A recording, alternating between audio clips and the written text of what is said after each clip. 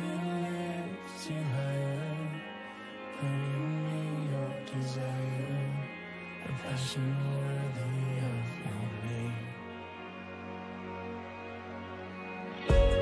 On the sound forever, heart and heaven together, singing holy is your name. And if it lifts you higher, put in me your desire, a passion worthy of your name.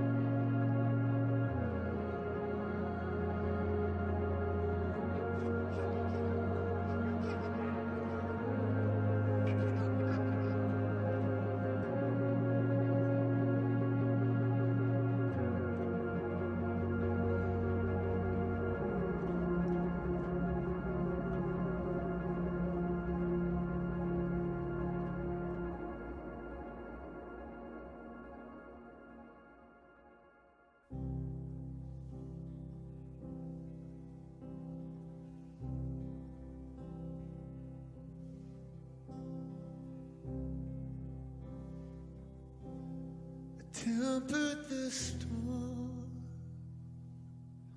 though your faith was small. I pray while you slept, and the night waged war. We stood in the fire, and we walked on sea, and we drank of the wine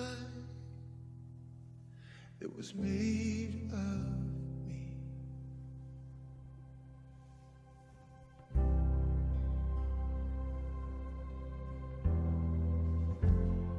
Don't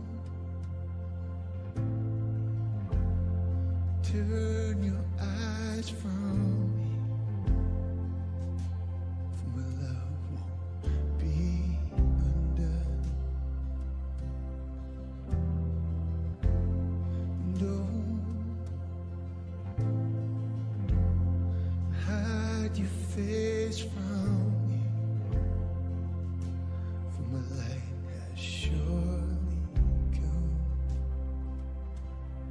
surely come, surely come.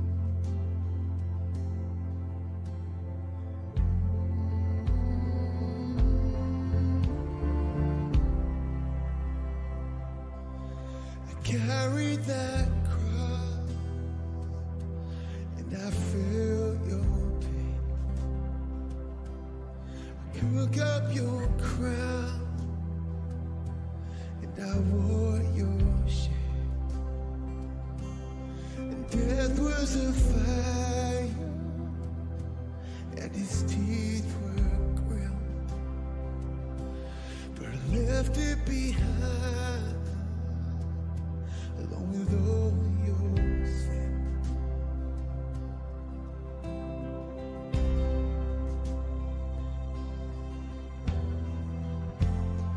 Don't turn your eyes from me,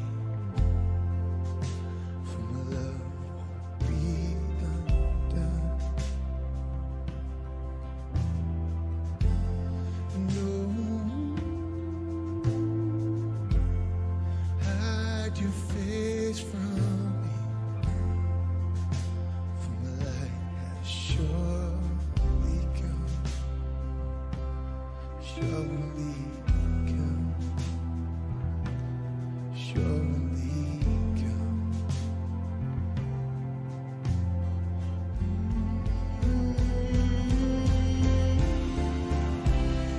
Lift up your eyes and see, heaven is closer than you know.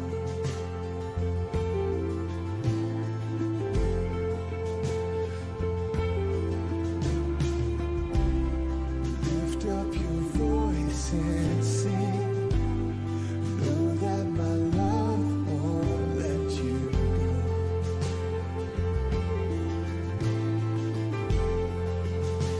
And I won't forsake you. So lift up your eyes and see, heaven is closer than you know.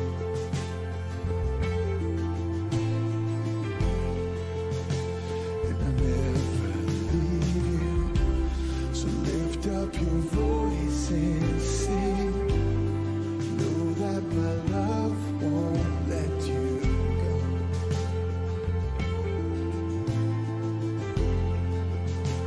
And the light has surely come, surely come, surely come.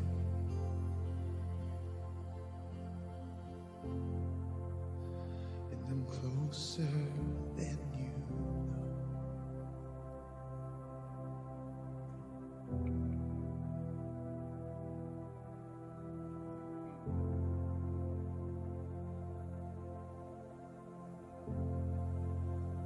And I'm closer than you know.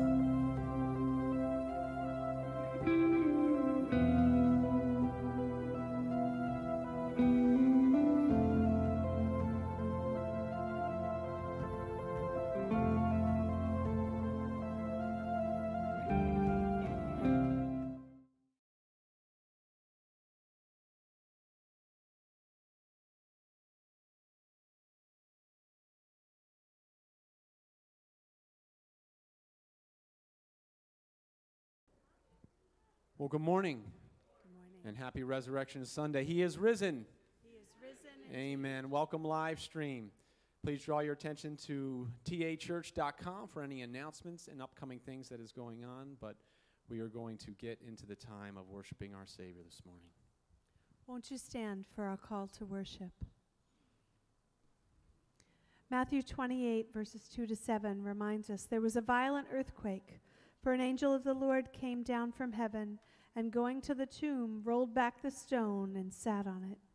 His appearance was like lightning, and his clothes were white as snow.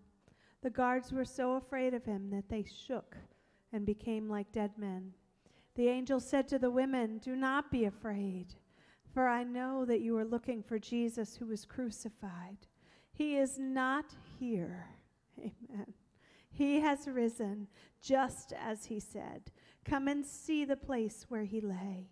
Then go quickly and tell his disciples he is risen from the dead and is going ahead of you into Galilee. Praise God. Let's worship together.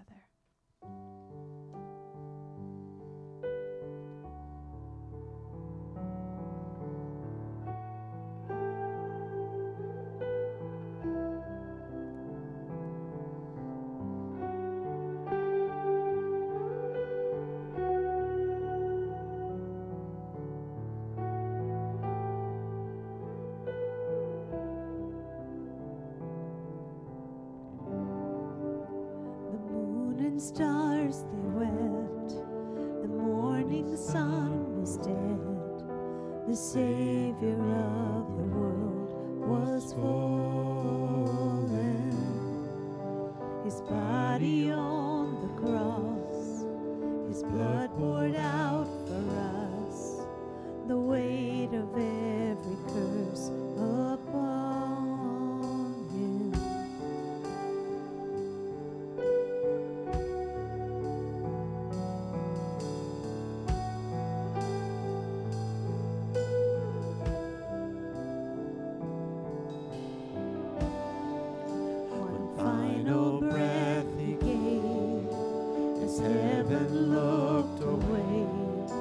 The Son of God was laid in darkness,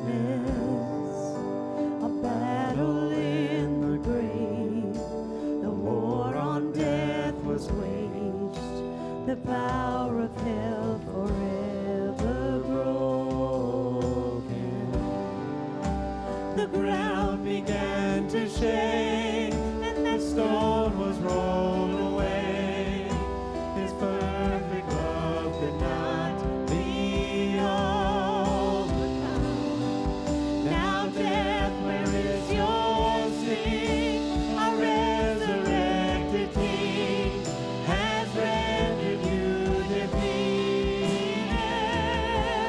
Forever he is glorified.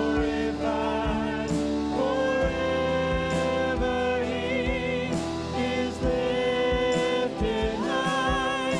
Forever he is risen. He is alive. He is alive.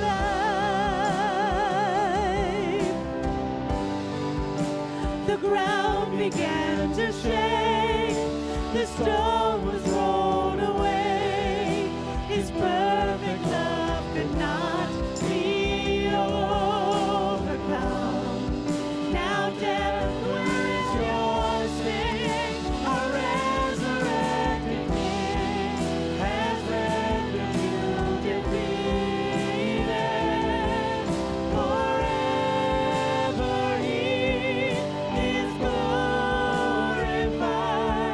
Forever he is lifted high. Forever he is risen. He is alive. He is alive. Forever he is glorified. Forever he is lifted high. Forever he is risen. He is alive. He is alive. Can you just imagine what it must have felt like to watch? It feels hopeless on Good Friday. The Savior of the world isn't there anymore, because that's not where the story ends. Praise the Lord. What other cry do you have other than we sing hallelujah? We cry out, hallelujah, what a Savior. You are the Savior and you are my King, and I will declare it as loudly as I can. So won't you join me in shouting it out? We sing hallelujah. We sing hallelujah. We sing hallelujah. We sing hallelujah. The Lamb is overcome. We sing hallelujah. We sing hallelujah. We sing hallelujah. The Lamb is overcome. Sing it again. We sing hallelujah. We sing hallelujah. We sing hallelujah. The Lamb is overcome. We sing hallelujah. We sing hallelujah. We sing hallelujah. The Lamb is overcome. We sing hallelujah. We sing hallelujah. We sing hallelujah. The Lamb is overcome. We sing hallelujah. We sing hallelujah. We sing hallelujah. The Lamb is overcome. Forever He is glorified. Forever He is lifted high. Forever He is risen. He is alive. He is alive. Forever He is glorified. Forever He is lifted high. Forever He is risen. He is alive. He is alive. Heavenly Father, we welcome you to this place.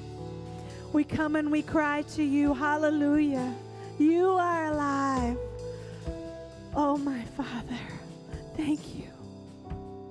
Such a paltry phrase for such a huge gift. Father, we praise you and we thank you for saving our souls. I thank you for the blood price that you paid.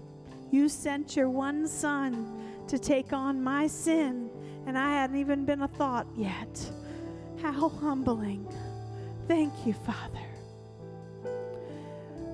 Father, I praise you that you are before, you are within, and you are after, and you are still to come.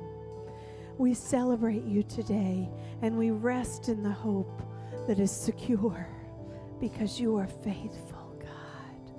We love you, Lord.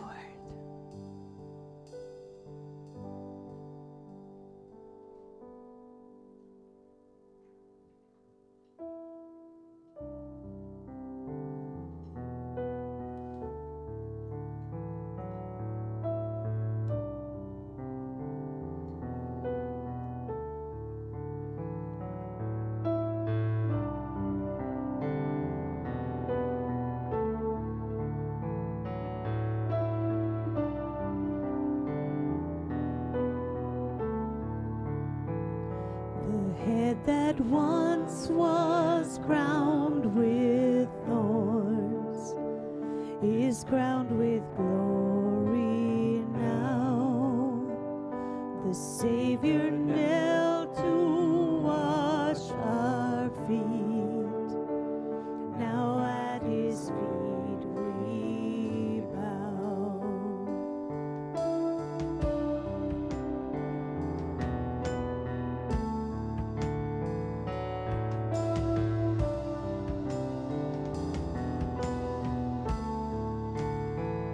The one who wore our sin and shame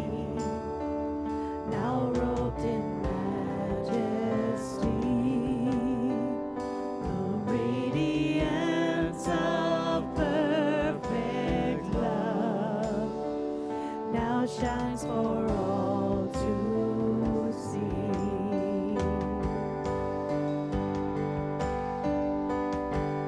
Your name is victory. All praise will rise to Christ our King. Your name is victory. All praise will rise to Christ our King.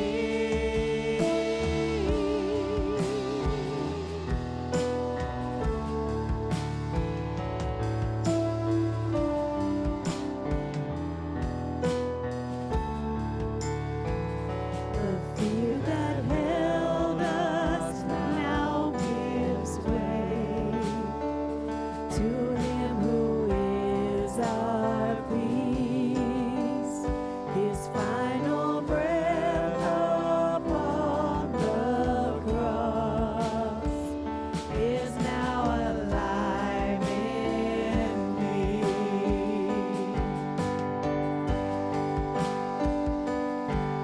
Your name is victory. All praise will rise to Christ our King. Your name is victory. All praise will rise to Christ our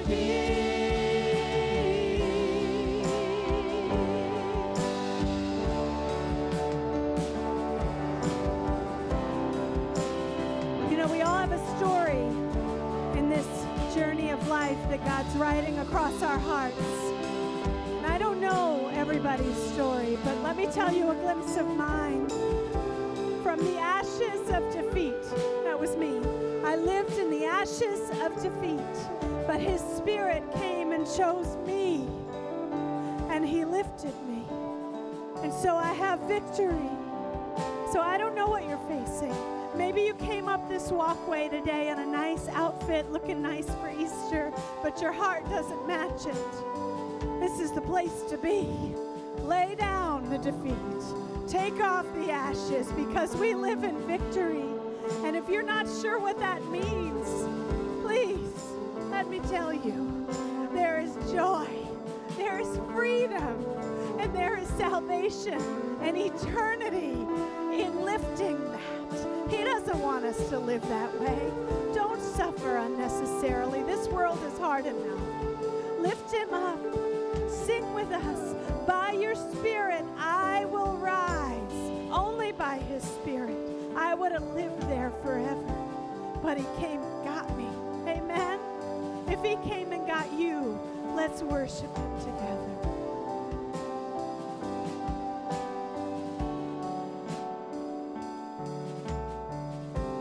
By your Spirit I will rise from the ashes of defeat. The resurrected King is resurrecting me. In your name I come alive to declare your victory. The resurrected King is resurrecting me. By your Spirit I will rise from the ashes of defeat. The resurrected King is resurrecting me. In your name I come alive to declare your victory. The resurrected King is resurrecting me. By your Spirit I will rise from the ashes of defeat. The resurrected King is resurrecting me. In your name I come alive to declare your victory. The resurrected King is resurrecting me. The resurrected King is resurrecting me.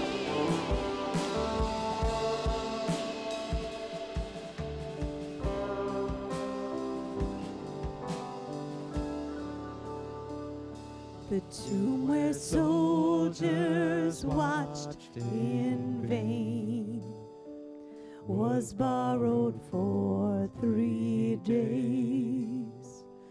His body there would not remain. Our God has robbed the grave. Our God has robbed the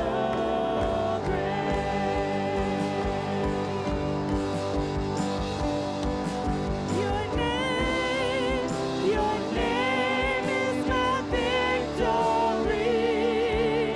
All praise will rise to Christ our King.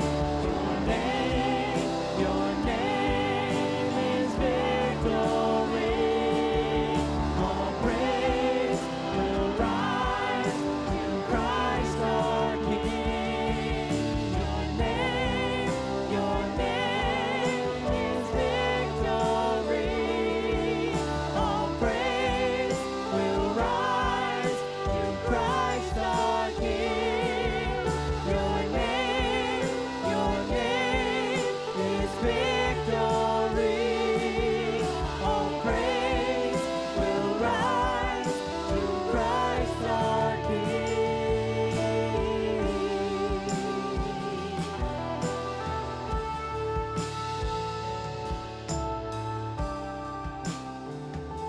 Philippians 2 in the Word of God reminds us he made himself nothing by taking the very nature of a servant, being made in human likeness, and being found in appearance of man.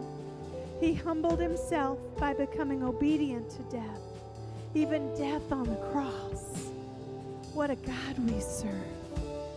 Amen. Won't you celebrate with us? You may be seated. The kids can be dismissed for Kids Church.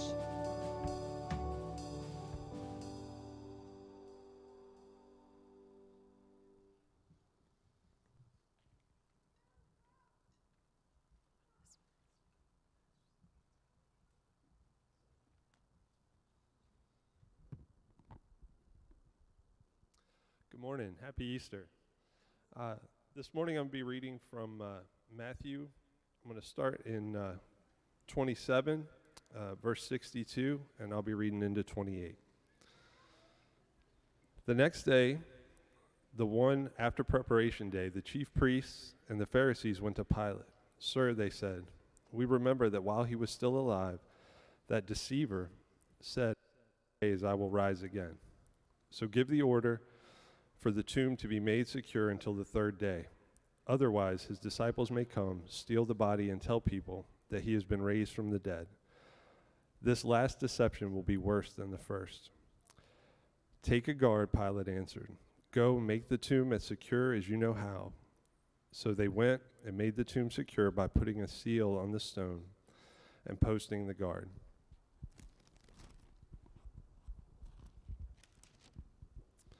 After the Sabbath, at dawn, on the 1st day of the week, Mary Magdalene and the other Mary went to look for the tomb. There was a violent earthquake, for an angel of the Lord came down from heaven, and going to the tomb, rolled back the stone and sat on it. His appearance was like lightning, and his clothes were as white as snow. The guards were so afraid of him that they shook and became like dead men. The angel said to the woman, do not be afraid, for I know that you are looking for Jesus, who was crucified. He is not here. He is risen, just as he said. Come and see the place where he lay. Then go quickly and tell his disciples, he has risen from the dead and is going ahead of you into Galilee. There you will see him. Now I have told you. So the women hurried away from the tomb, afraid yet filled with joy, and ran to tell his disciples. Suddenly, Jesus met them. Greetings, he said.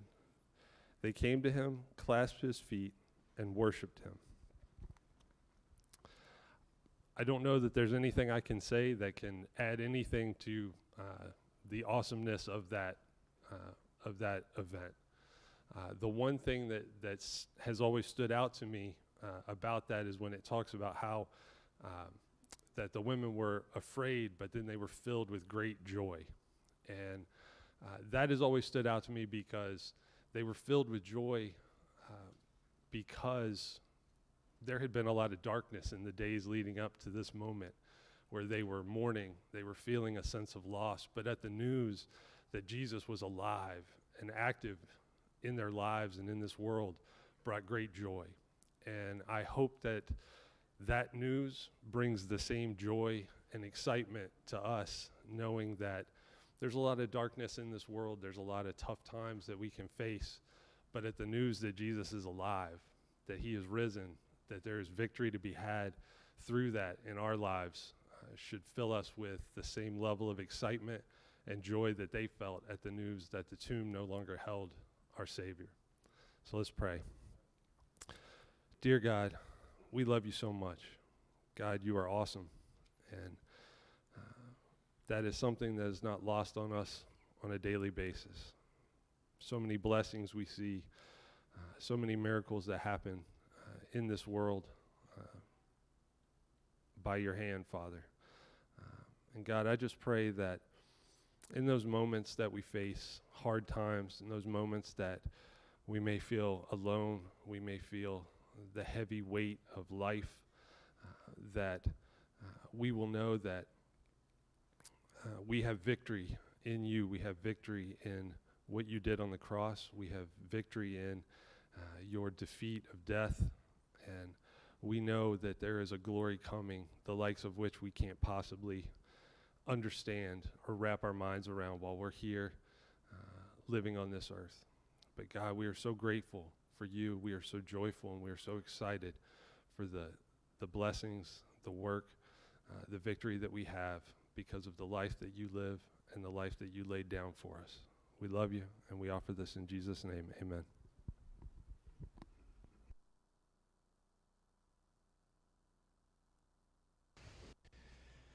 All right, good morning, everyone.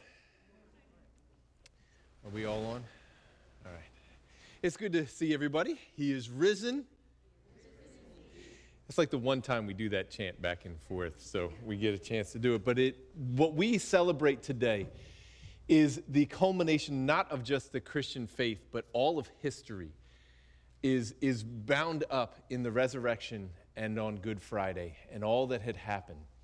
Problem is, as we read through Scripture, they didn't understand what was happening, especially on Good Friday and then Easter morning.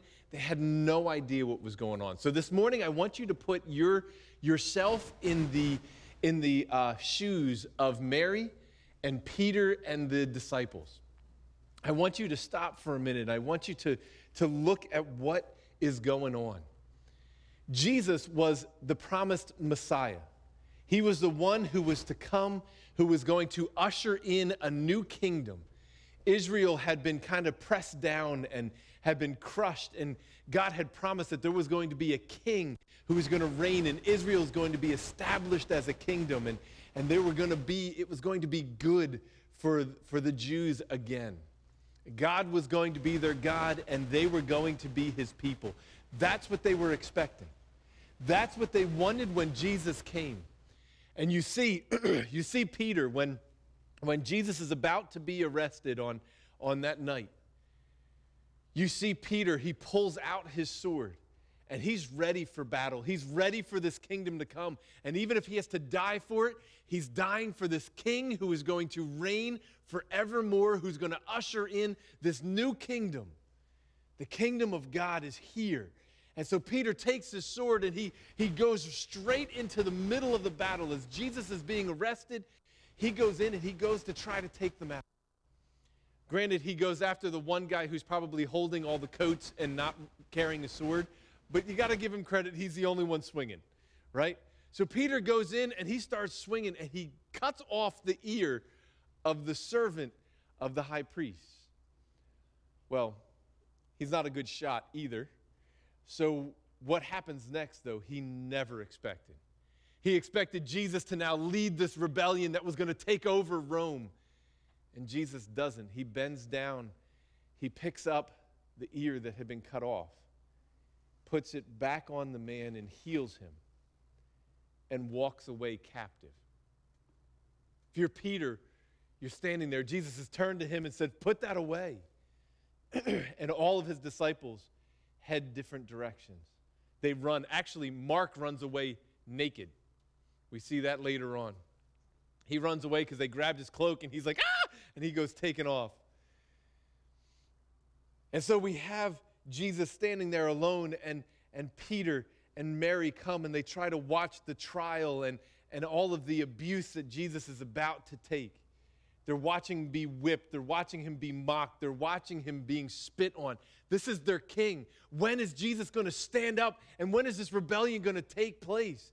They're all kind of huddling around and waiting for it. But it's getting worse and worse as the night goes on. And then Jesus is hung on the cross. And you have the people who come and they give him the wine vinegar and they say, okay, now wait, I think he's calling Elijah. Let's see what's going to happen next. The sky goes dark. The earth quakes. And Jesus dies. He dies on the cross. And they take his body and they put him in a tomb. How confusing that must have been for Peter. How hard that must have been for Mary. Their hope to be part of this kingdom, their hope for this kingdom that was to come is gone. Their king, the one who is going to lead them, the one who is going to provide for them, the one who is going to protect them, the one who is going to be their all, the one in whom they would find their identity, he's dead. He's gone. Mary still loved him. So she goes to the tomb that morning to take care of his body because it had been rushed. They weren't able to prepare his body on Good Friday. So she went there to put the spices and all of the things and to treat his body the way it should be because she loved him desperately. And early in the morning she gets there and the stone is rolled away. And his body's missing. They don't understand what's going on. They don't understand that Jesus has risen from the dead, that stone was rolled away not because somebody had taken him, but because he was alive again. That their Savior had come. That their King was still alive. They didn't see that. They didn't know it. And listen to how desperate Mary is. Turn into your Bibles at John 20, verse 11.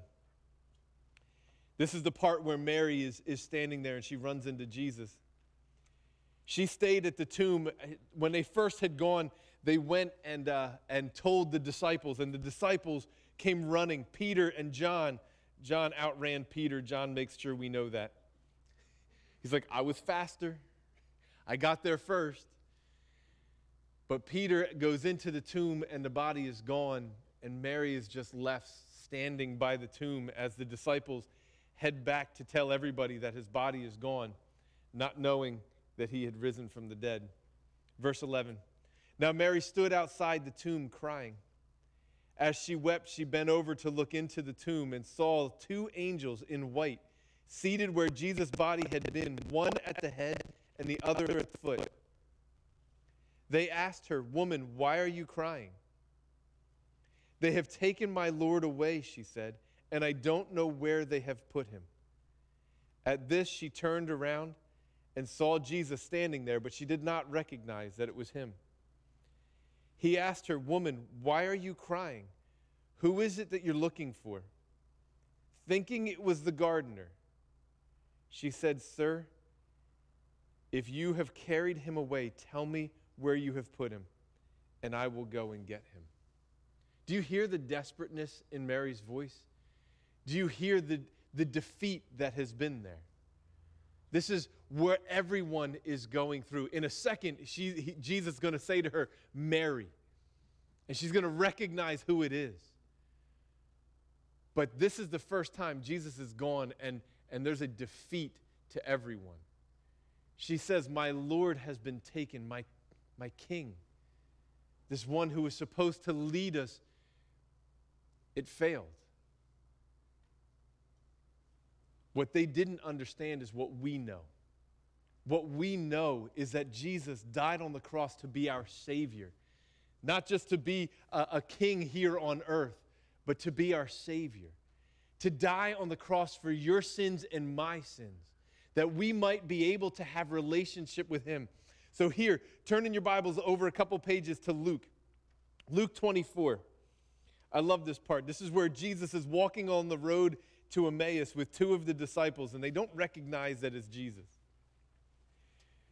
Listen to what they say. Now that same day, I'm in verse 13 of Luke 24.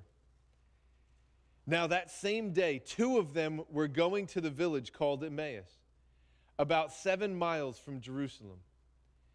They were talking with each other about everything that had happened. And as they talked, they discussed things with each other. Jesus himself came up and walked along with them, but they were kept from recognizing him. He asked them, "What are you discussing together as you're walking along?" They stood still, their faces sad and downcast. One of them, named Cleopas, asked him, Are you the only one visiting from Jerusalem who does not know the things that have happened here in these days?" "What things?" Jesus asked. "About Jesus of Nazareth," they replied. "He was a prophet." Listen to how they describe this. "He was a prophet, powerful in word and deed before God and all of the people. The chief priests and the rulers handed him over to be sentenced to death, and they crucified him. But we had hoped he was the one who was going to redeem Israel." And then he talks about that the body is gone and they don't know where he is. And then Jesus says this to them in verse 25. "How foolish you are, and how slow to believe that the prophets have spoken. Did not the Messiah have to suffer these things and then enter his glory?" And beginning with Moses and the prophets, he explained to them what was said in the scriptures concerning himself. So he begins to explain to them what is going on. See, they only had half of the story. They only understood half of it. And I think they have a half that we don't. We have the half that they don't. They looked and they saw the king who was to come. We don't understand the idea of a king, do we? We don't have a king. In our world and in our culture, we are the ones who rule our own kingdoms. We don't have somebody who is Lord of my life. For us to fathom, to think, hey, you know what? I'm going to give my life to somebody else, and I'm going to follow them, and they are going to be my king. They are going to be my Lord, is so foreign to us. That we will have a Lord over us. If I were to tell you that, we would rebel as a nation instantly, wouldn't we? That there is somebody coming who is going to come and be our king and Lord over us. No. No way. Look, they're making us wear masks. Come on, that's enough. How much worse can this get? You know, we have this mentality. You don't tell me what to do. I am my own man. I am a self-made man. That is our goal. Our goal is not dependence on somebody. Our goal is independence. So we don't understand what in the world they're talking about when they're talking about their Lord. Their king, their Lord would be the one who gives them their identity, who makes them as a people have importance and a direction and where they're going to go. He would be the one that would protect them. He would be the one who would provide for them. They would have all of their needs cared for. They would have everything is wrapped up in this king. And they wanted it more than anything. Peter was willing to die for his king. They understood that. What they missed was what we understand because we have the advantage of looking back. We know that Jesus Christ, when he died, the curtain was torn in two. We talked about that on Good Friday over at Beacon for those of you who signed up in time to make it there because we didn't all make it. Even my family signed up too late, but it's all good. So the curtain was torn in two and our sins were forgiven. That curtain was a representation of our sin and our separation from God. And that curtain, when he died on the cross, was ripped in two and our sins were forgiven. They don't know this.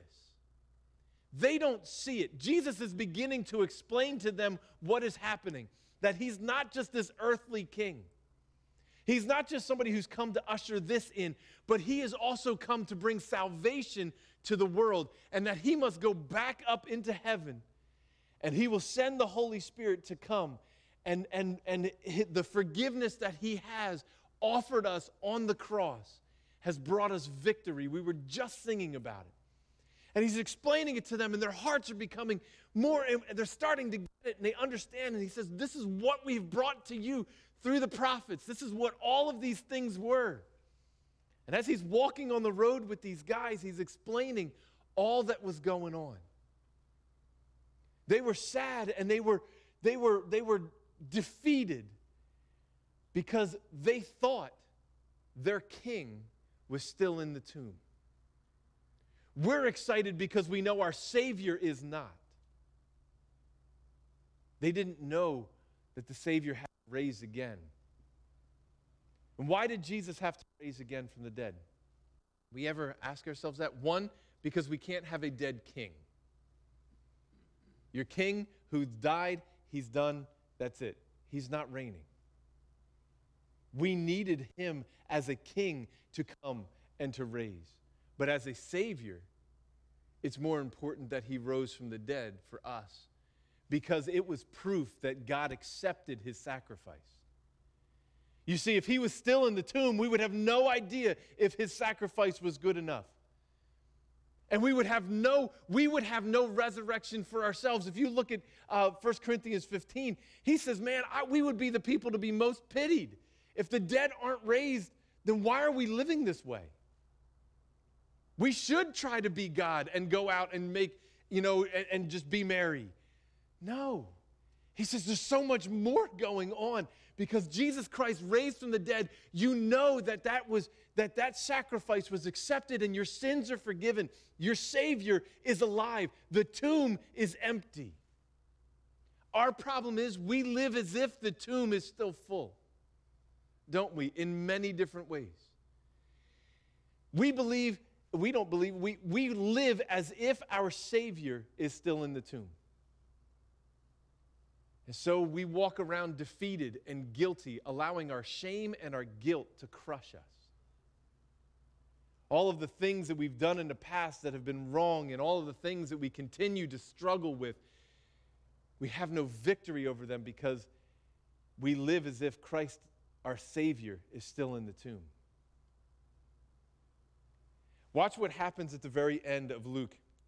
Jesus ascends into heaven. He spends a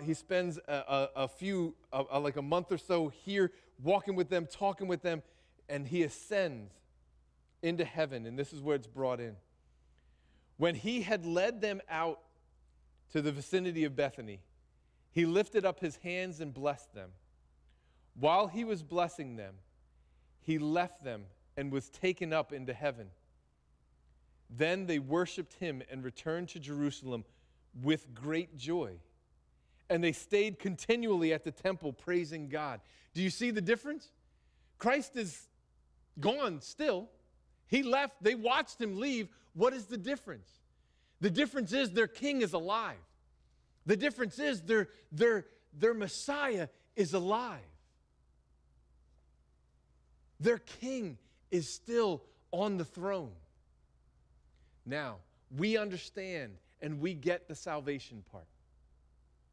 We get that. We've looked at that. We've studied it. We've gone over it. You hear it every Sunday that Jesus Christ died on the cross for your sins to separate you as a sacrifice for your sins. He took your place. In a minute, we're going to do communion where Christ comes and he says, listen, this is my body broken for you, that your body may not be broken because of the penalty of your sin. Your sins are forgiven. Your sins are separated from you as far as the east is from the west. You no longer are guilty. You can have relationship with God again. You can have eternal life. That is the Savior. We get that. But turning your Bibles over to Philippians 2. We need to understand much more what happened at that resurrection. Sherry started this verse but didn't finish it.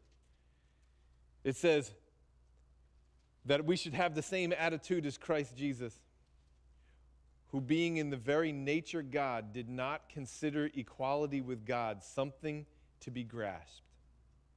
Rather, he made himself nothing by taking the very nature of a servant and being made in human likeness.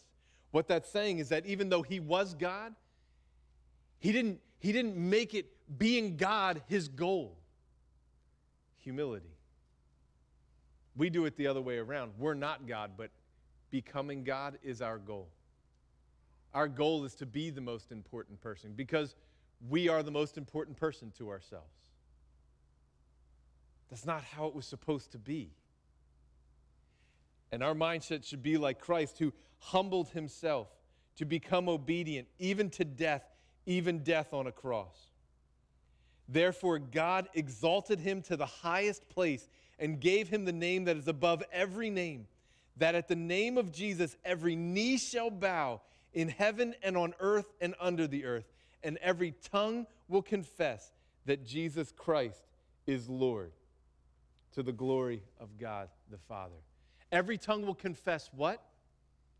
That Jesus Christ is Lord. We don't totally understand that, do we? Every time I read that, it was like, okay, Jesus Christ is Lord, he's Savior. No. What this verse is talking about is he's more than just your Savior. He is your King, the reigning King who has everything placed underneath him. All authority, all power. He is your King. He can do anything. He is all powerful. He cares for you. He knows you personally. You can trust him, and he is King, and that is what has been risen from the dead. He has risen from the dead. Our King is alive. That's the good news. The good news is that both our Savior and our King are alive. For most of us, we treat it as if God is just our Savior, but he is not our Lord. They understood the Lord part. We understand the Savior. But Jesus is both. And until we allow him to be both Lord and Savior of our life, until we allow him to be both King and Savior in our life, we don't know what it means that he is our Lord. We need to allow him to be our King. And like I said, it is so hard because our culture has everything revolved around us.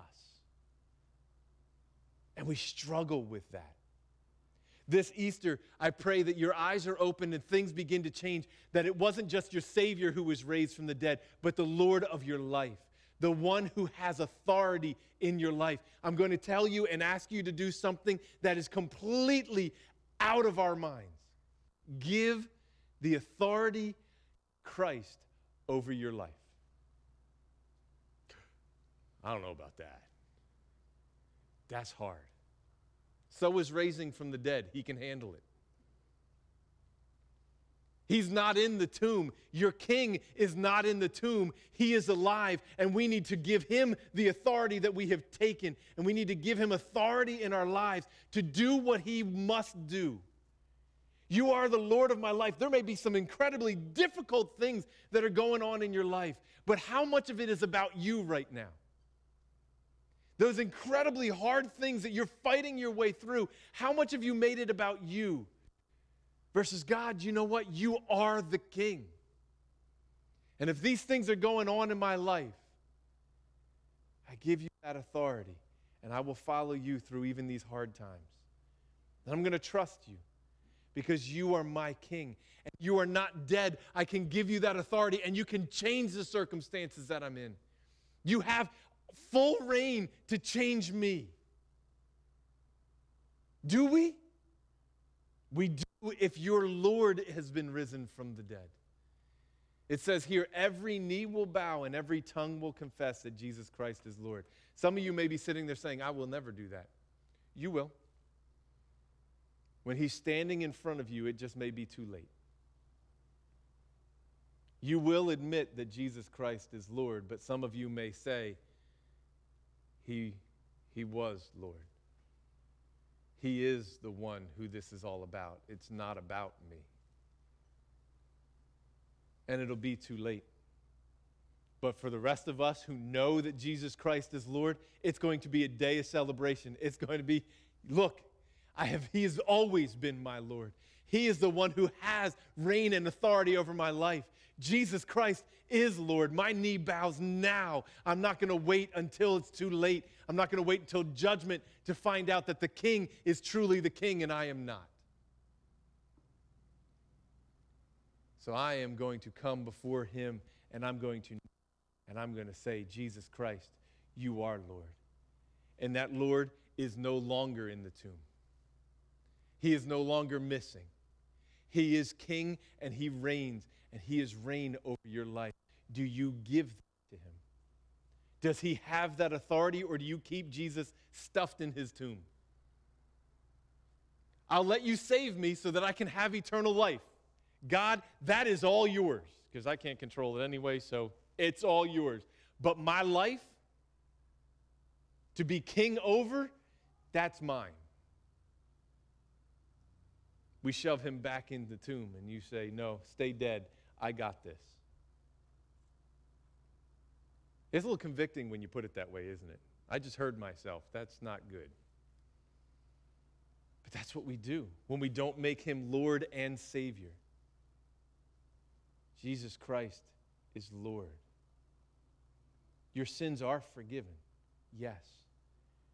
You have victory. You are free. You no longer have to live in shame and guilt. Jesus Christ died on the cross for your sins, and if you believe it and confess with your mouth that Jesus Christ is Lord, then yes, you have eternal life. You have a Father who has adopted you and made you His. That's what we celebrate. But you also have a King who wants to be Lord of your life. That King is risen, and He is risen indeed. That King is here today. Will you give Him that authority? Will you look at Him and say, Jesus, you are my Lord. This life, it's yours. That's what Easter is about. That's what we're going to celebrate in a minute as we do communion. Let's pray. Our gracious Heavenly Father, Lord, we toss that word around so easily, Lord. But man, we don't understand a word of it. To give authority to somebody else, we don't even like to get pulled over. Father, will you teach our hearts? The parts of our hearts that are hard, will you soften? The parts in our eyes that we can't see, will you open our eyes? Give us ears to hear your word, Lord, and that it may sink in, that we may know that you are our King, that we may submit to you, even though that's what we fear more than anything in life. We can trust you because you're good. You love us, and you can do immeasurably more than we could ever hope or imagine. So, Lord, forgive us for when we take the circumstances that we're in and we try to control everything instead of trusting you in them.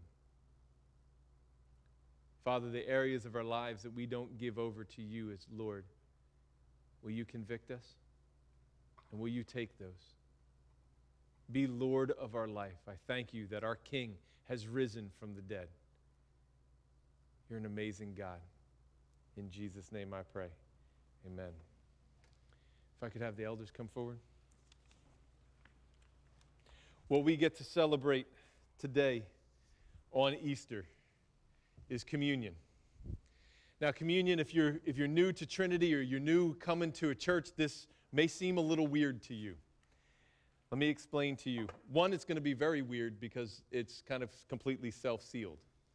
So you have to do it correctly. There's two pieces. One is this super thin little piece you got to peel back first. That's the part that has the cracker that's on top, and then you peel the plastic part, which is the juice. If you peel the juice first, you're probably going to get a little purple. All right? So that's how we're going to go through it. But communion seems incredibly confusing to people who've never been into a church. This is a meal that we have together. It's a very tiny meal. Fits in a little tiny cup. But when Jesus was at the Last Supper, he said to his disciples that were with him, he took the bread and he broke it, and he said, "This is my body broken for you. Do this and remember me. Remember what I have done." Our problem is we forget things all the time. We take for granted so much in our life. And God said, will you do this and remember? And so we as a church do this together once a month. The first week of every month we get together and we do communion together. If you are part of the body of Christ, this is a celebration together that we get to do together. If you believe that Jesus Christ died on the cross for your sins, and you've confessed with your mouth that Jesus Christ is Lord, and maybe you're just fully understanding that today, and you're like, wow, he hasn't been Lord in a long time. You're welcome to give and to take one of these. And we'll do this all together. So what we're going to do is we're going to pass this out. We're going to have some music playing. Just take one, hold it, and then I'll explain to you what we do from there. But our God is an amazing God. And I want you, as we come together at this table, know that our King has made a way for us to be forgiven and in relationship with him through the breaking of his body and the pouring out of his blood. Our God is an amazing God. You guys can stand. Please sing.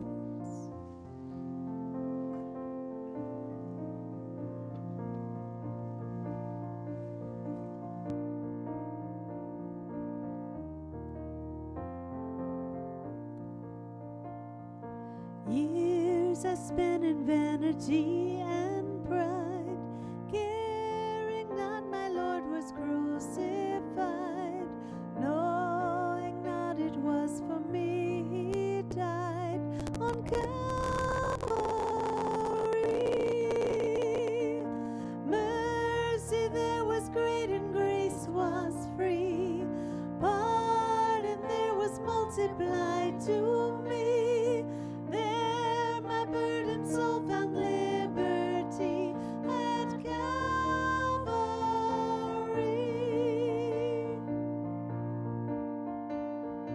Now I've given to Jesus everything. Now I gladly own him as my King. Now my raptured soul can only sing of Calvary.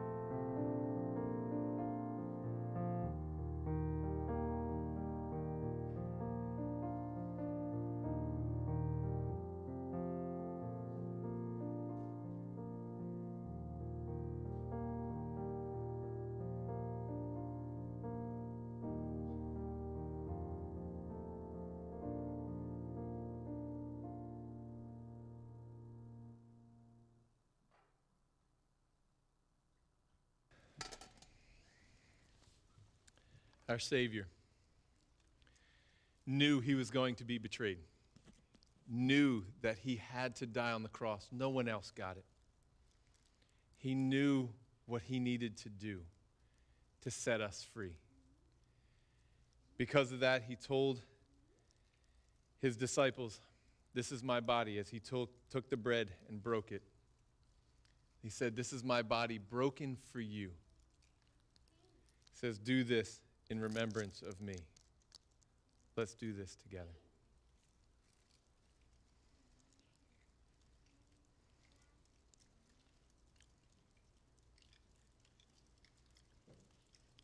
Also that night, Jesus was pouring out the wine. He said, "This is my blood poured out for you." I think I say it every time we do communion. You don't pour something out by accident. You spill it. He didn't say, "This is my blood spilled for you." He knew what he had to go through because he loved you and he loved me. He said, "This is my blood poured out for you, that you might be forgiven, that you might be washed clean, that you might have access to the Father, that you might be with me. This is my blood poured out for you. Let's do this together in remembrance of him."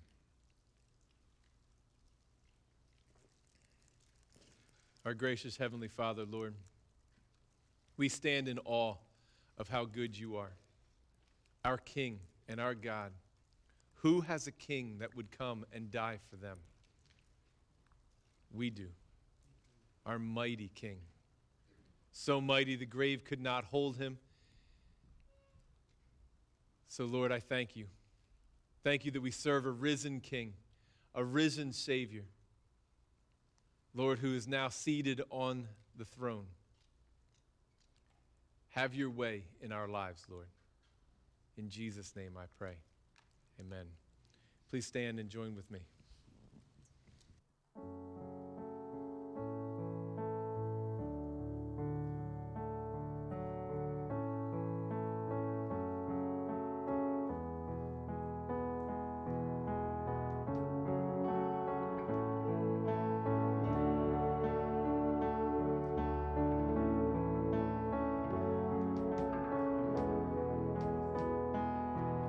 Oh, blessed Lamb was slain.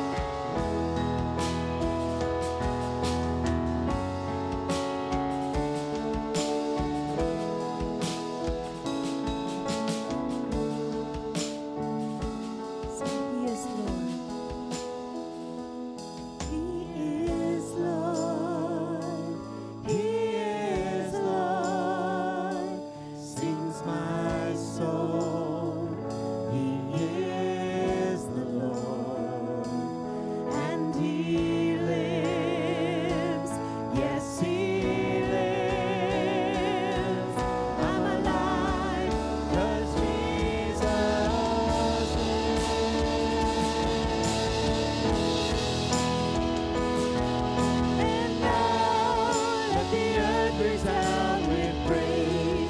For our Savior God, He reigns. He is high and lifted up. Arise, for the King of glory reigns. He is coming back again. He is coming back again. Now, let the earth resound with praise. For our Savior God, He reigns. He is high and lifted up. Arise, for the King of glory reigns. He is coming back again. He is coming back again. He is coming back again. He is coming back again. He is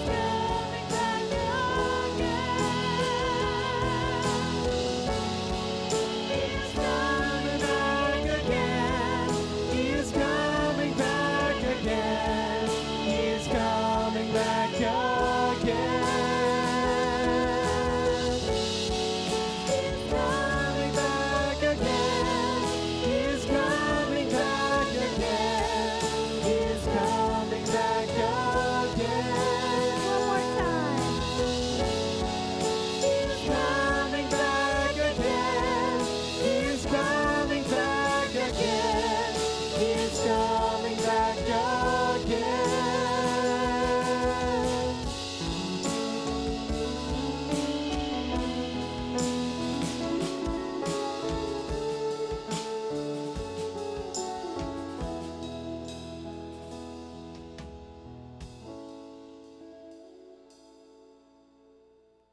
This king who is coming back again, does he have authority in your life?